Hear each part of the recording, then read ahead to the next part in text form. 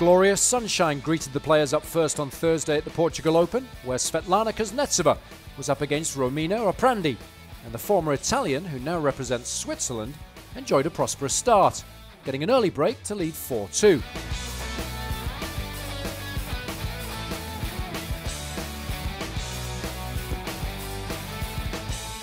She's a player whose variation and anticipation have served her well over the years, and she quickly took the opening set 6-2 and enjoyed a slender lead midway through the second.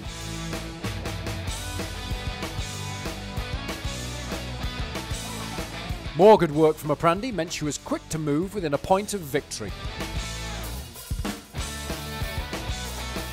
So the former French Open champion dispatched in straight sets, and Oprandi continues to impress on the clay. Yeah, I think it's a very good start for European clay season, and yeah, I hope I can continue this way. It would be very nice for me. In the first men's match of the day on centre court, Uzbekistan's Denis Istomin had the unenviable task of taking on the crowd and local favourite Gastio Eliash, who had a fantastic win over Horatio Zeballos in the opening round, and as a result was still very much on a high. However, it was Istomin who was the stronger of the two in the opening set.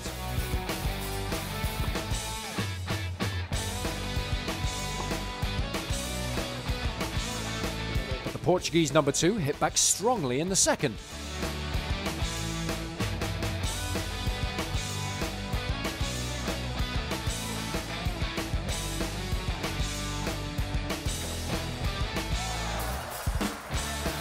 And after a real tussle in the third, he eventually found himself at match point.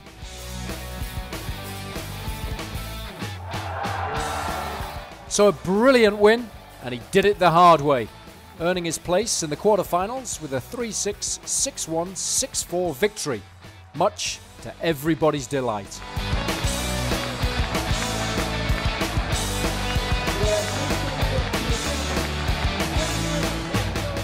For me, it's very special to play here in front of my own crowd. You know, I've played a lot of big tournaments, but you know, there's nothing like playing at home, and I'm really happy that I can, you know, do my best in front of my home crowd, and I hope I can keep it going, and I hope they can come and support me a bit more tomorrow and keep on going. Second seed Stanislas Wawrinka was playing in his first match of the tournament after receiving a bye initially, and he was always going to have his work cut out as he was up against Spain's Albert Ramos, who'd beaten Carlos Burlock earlier in the week, and the left-hander started well, eventually taking the opening set easily, 6-1.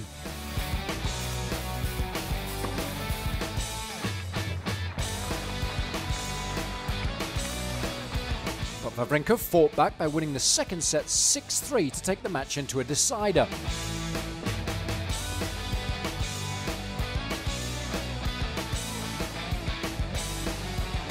And despite serving for it in the 10th game, he still had to battle hard when facing break point.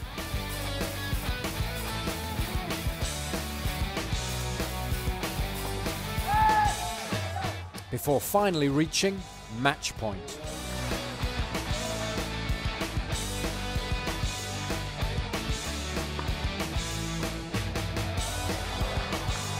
So Wawrinka got it done in the end to move safely through to the last 8. It was not easy, especially that I had a few match points at 5-3 the game before. I was still thinking maybe a little bit about that, but start well with new balls. But as I say, the more important for me is to win that match. It doesn't matter how, and I'm really happy for that. I'm really happy to get the quarter tomorrow, and I'm sure I'm going to play better tomorrow.